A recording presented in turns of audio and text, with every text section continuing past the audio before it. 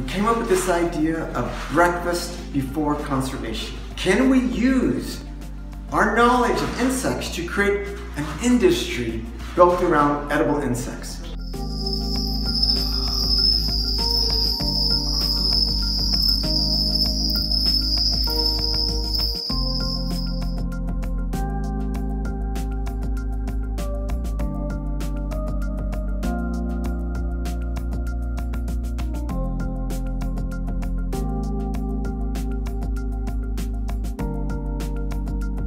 The solution is not putting a fence around the remaining forest. The solution is finding really a holistic future for those who live in the 93% of Madagascar.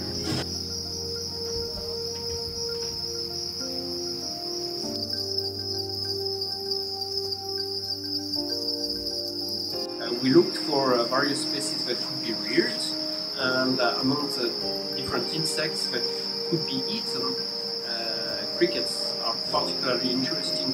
And so we've selected one species which is an endemic species of Madagascar. That species occurs all around Tana, so no risk if some are escaping from the facility. We've started with 50 females 1 year ago.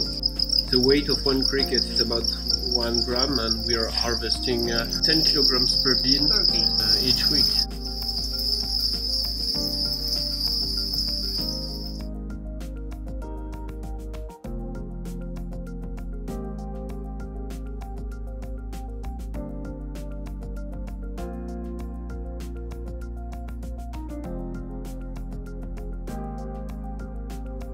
After they laid eggs, we know that they would die a few days after. So it's not like cattle or chickens, where we're killing them before the reproduction time. We're just waiting for the end of their life before harvesting them.